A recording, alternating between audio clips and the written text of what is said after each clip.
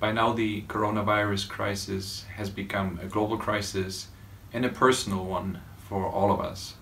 We all know by now some family member, some friend, some relative who caught the virus or who is in some other way negatively affected by it.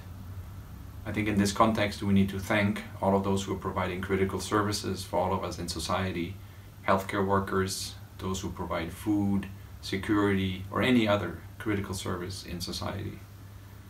This crisis is also quickly turning into an economic crisis all over the world. We see it already happening.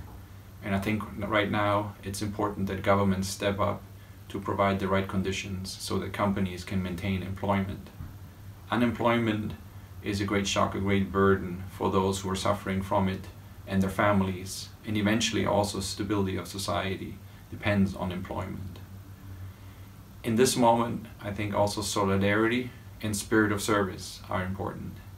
In our mission, we mentioned spirit of service as one of the important leadership traits. I'm happy to see how many people in society are actually doing great things.